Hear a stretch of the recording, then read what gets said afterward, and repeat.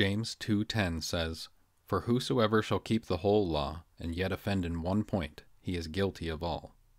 What this means is, if you break one commandment, you break all 10. HMS Richards summed it up best when he said, "How can a man take God's Sabbath for his own selfish use without stealing, and this without breaking the 8th commandment? How can he steal a thing without first coveting it, and breaking the 10th commandment? How can he in this way put himself first, even before God, without breaking the 1st commandment? How can he make such an idol of himself without breaking the 2nd commandment? And how can he not break the 3rd commandment, since God has placed his holy name right there within the 4th commandment? How can he show such disrespect for his heavenly Father without breaking the 5th commandment?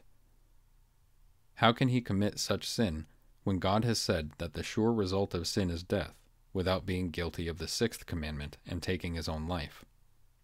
How can he do all of this and justify his words and say that he is telling the truth and break the 9th commandment?